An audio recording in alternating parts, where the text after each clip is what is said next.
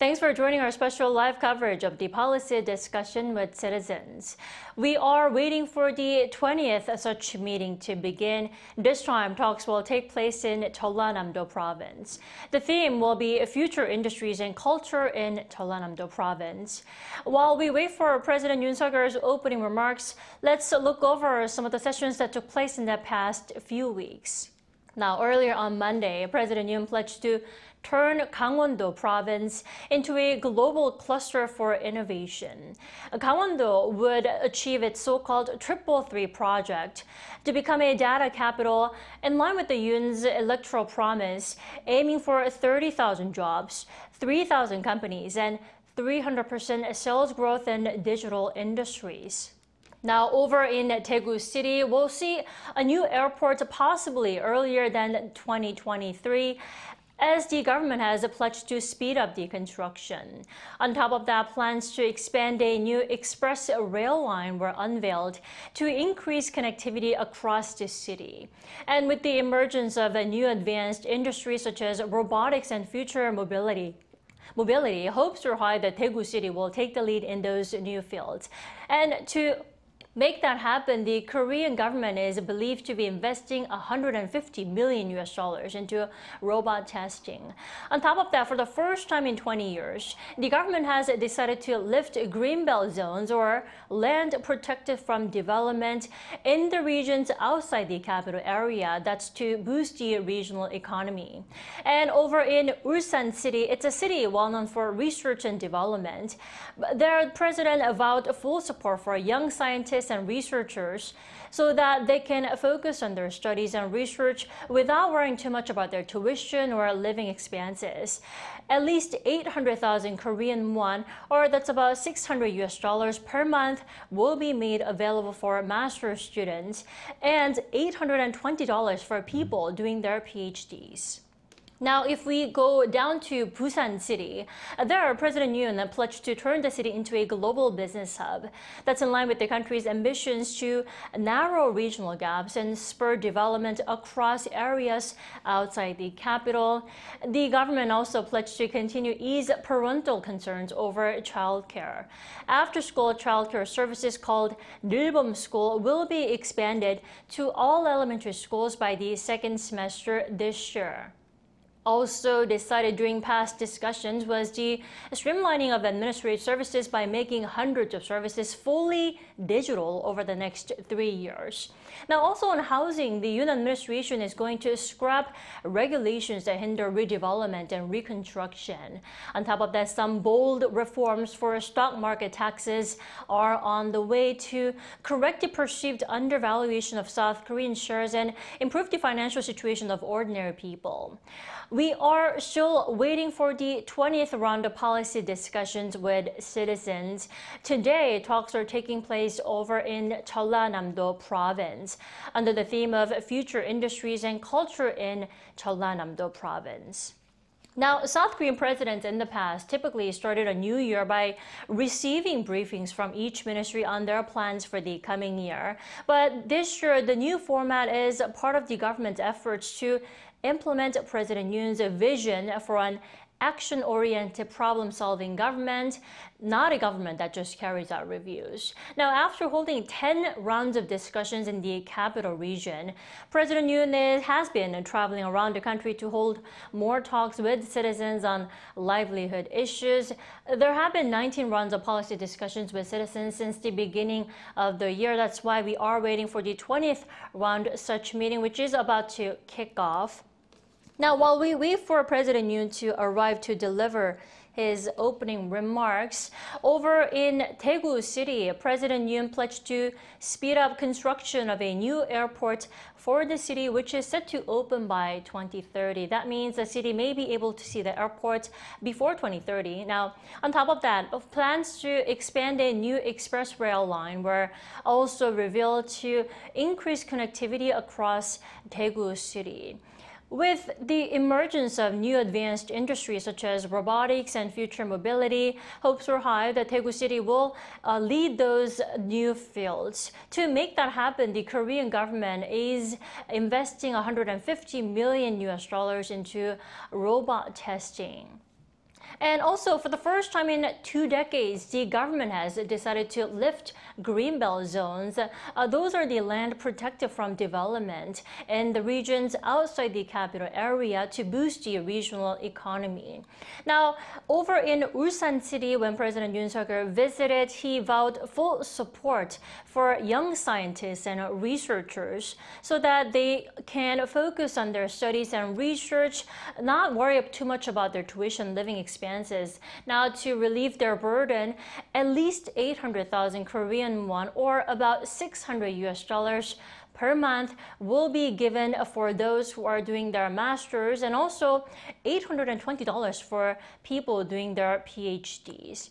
We go down to Busan City now. President Yoon pledged to turn the city into a global business hub. That's in line with the country's ambitions to narrow regional gaps and spur development across areas outside the capital. It looks like President Yoon Suk-yeol has entered the room to deliver his remarks. Now, this will be the 20th round of policy discussions with citizens. This time it's taking place in Jeollanam-do province under the theme of Future Industries and Culture in Jeollanam-do province. Now, President Yoon has been traveling around the country to hold this type of policy discussions with citizens since the beginning of the year. And today, it's the 20th round of such talks taking place in Jeollanam-do province. Now, he is shaking hands with people in Jeollanam-do, citizens in Jeollanam-do province.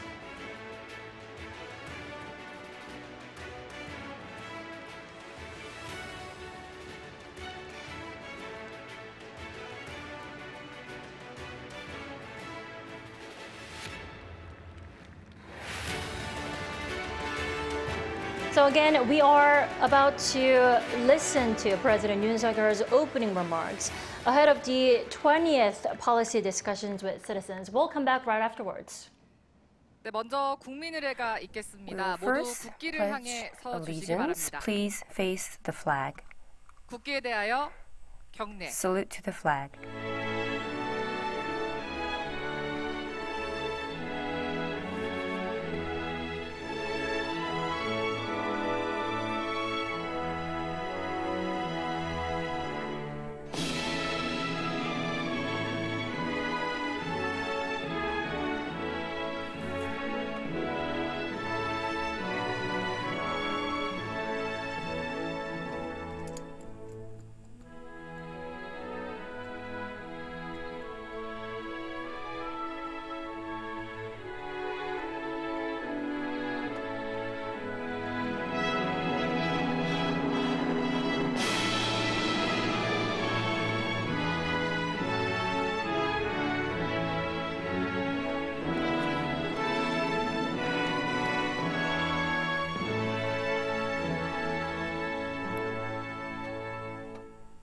바로 At ease.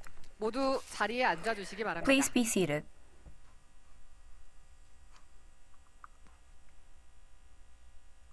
네, 지금부터 We would like to begin this 20th edition of Policy Discussion with the People. The President will deliver his opening remarks. Hello everyone, it's very good to see you. Today, we're here at Jeonnam, the administrative capital of Jeonnam, which is Muan. Looking back at the recent history of Muan, it has been doing a lot in terms of administration and infrastructure, and we can understand how important such policies are. Muan, together with the relocation of the provincial office, in 2007, we have opened the new Muan Airport, which was laying the foundation for the regional development. And Muan became the representative city of Jeonnam and has been the hub of the development of the southwestern region of the Republic of Korea. I've been going around the country and holding these sessions in order to find current issues that are related to the regional needs. And Jeonnam is developing very much, and we have to select the policies that will be helping the development of the regions. And from my presidential campaign days, I have been emphasizing that the Honam should do well in order for the Republic of Korea to do well. So I look forward to your valued opinions today. General Lee Sun-shin said that during the war in the 15th century, if we do not have Honam, there would not be a nation that will be standing tall. So therefore, with this spirit, I will do my best in order to develop this Honam area. First of all, Jeollanam, the living zones would be expanded and the regional economic zone should be formed. And to do so, the most important initiative will be to have the transportation infrastructure. Investing 2.6 trillion won in the Jeollanam to Gwangju area, we are going to promote the promotion of superhighway that could be a one similar to Germany's Autobahn. This was one of the pledges when I visited Gwangju during my campaign days, and I have promised this to the citizens of this region. And the automatic unmanned vehicle, when we are using these vehicles more, we will use this expressway until the F1 stadium. And it was my promise that this would become a test bed zone. And through this, we will make more tourists from Korea and from abroad to visit this area. And this will thereby connecting tourism and industry. And also, the Gwangju-Gangjin Expressway that is under construction at the moment, as well as the Gangjin-Wando Expressway that is going under pre-feasibility study. These will be completed so that the expressway could be finished in order to revitalize tourism and business.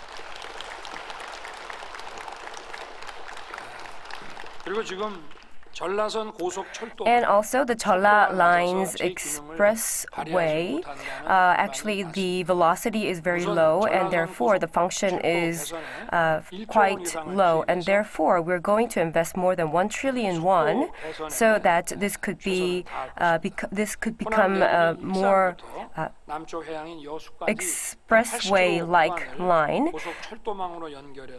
And the section from Iksan to Yeosu, which stretches for 180 kilometers, will dramatically increase the accessibility to the southern coastal region of Jeolla province, and thereby laying the foundation for significant development in tourism and future industries.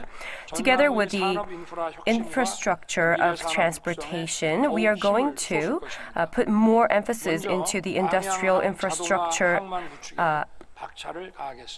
and foster future industries.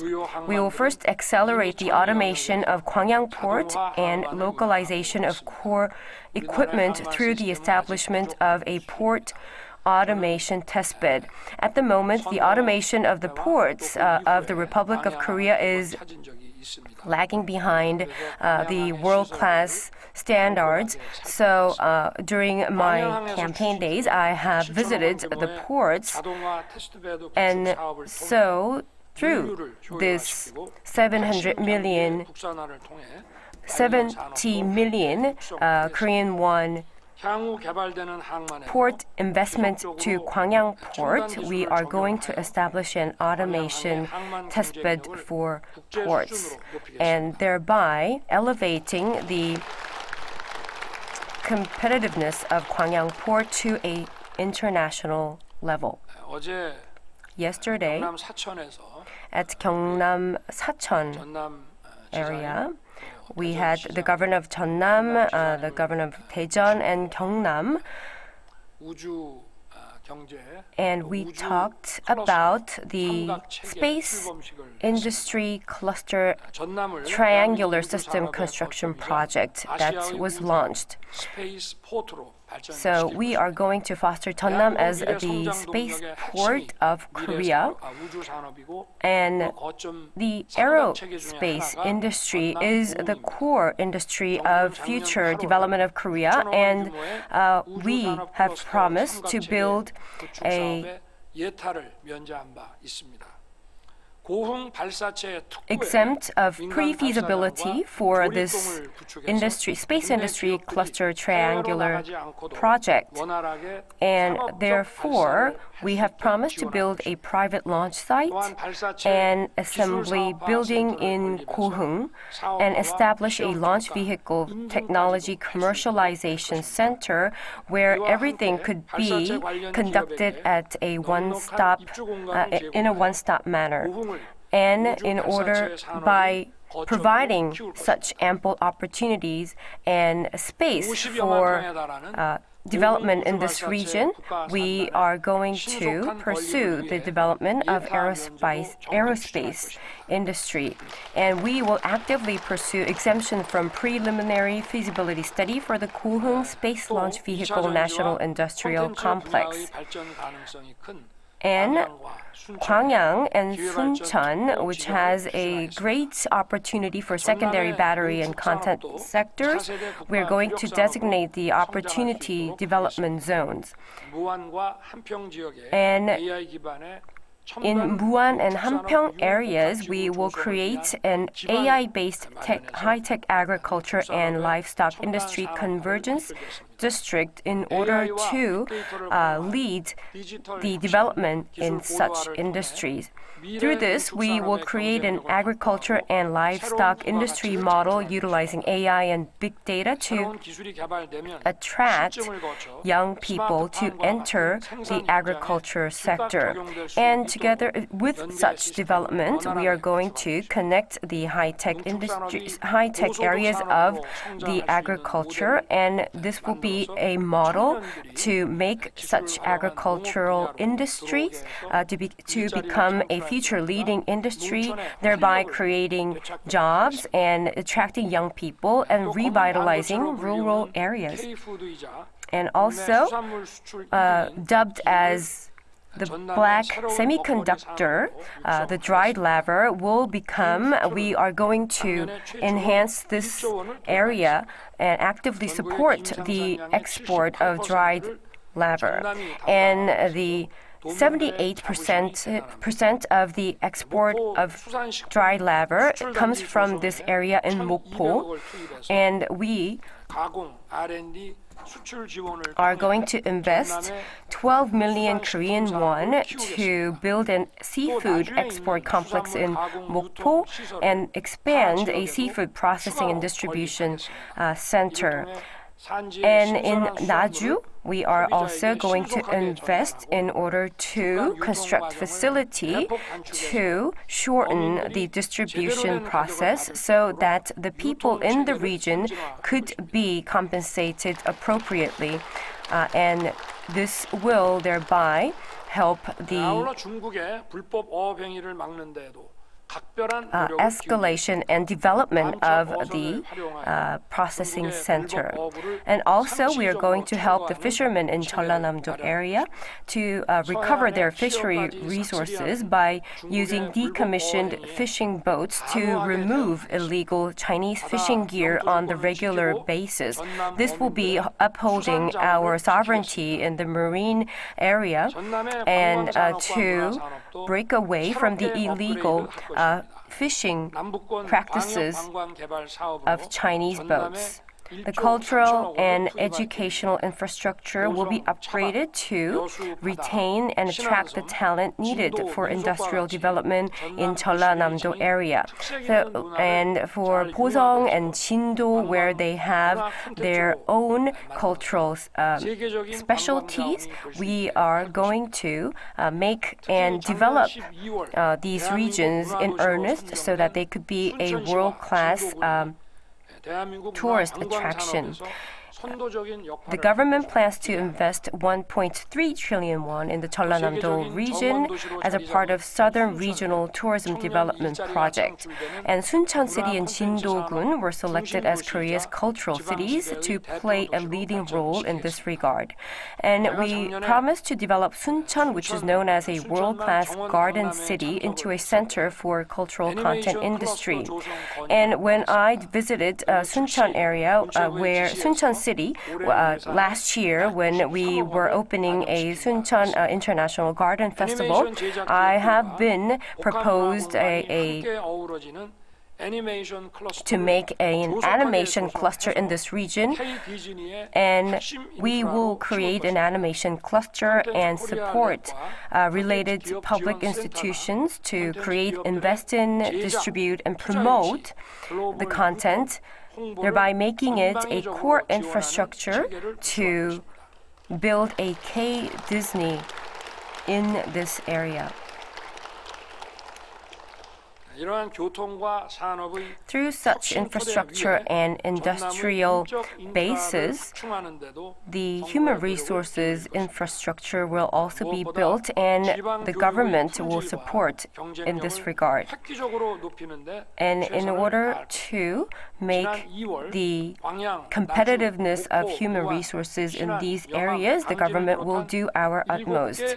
In February, 7 basic local governments, including Gwangyang, Naju, Mokpo, Muan, Sinan, Yeongnam, Gangjin, were selected as pilot areas for special educational development zones, and thereby we are going to support special high schools that will be established in these regions, and new materials industry in Gwangyang, energy in Naju, marine tourism in Mokpo, Muan, Sinan, and future agri-biotech in Yeongnam and Gangjin, and such regional developments, such regional strategic initiatives will be developed, and the human resources will be fostered to create a virtuous cycle. From 2003 to 2005, I was stationed in Gwangju, and during my weekends, I had a chance to go around the Honam areas, and I feel very close to this region. And when I was leaving Gwangju in 2005, I was chosen as the representative to deliver my farewell remarks, and I was not able to finish the remarks because I was in tears, and that really speaks to how much I have felt very close to this Honam area. And also, whenever I had the opportunity, I visited Honam, and together with the governor of Jeollanam and Honam areas, we have Kim Young-nok governor and also the education head, Mr. Kim. And together with all these people, we are going to discuss various ways, and I look forward to your candid and valued opinions today. Thank you very much. 네, 대통령님 말씀 감사합니다. 다시 한번. That was our live coverage of President Yoon Suk-yeol's opening remark ahead of the country's 20th policy discussion with citizens. Under the theme of future industries and culture in Jeollanam-do province. We'll bring you more details on the discussion in our upcoming newscast at 2 p.m. Korea time. Thanks for watching.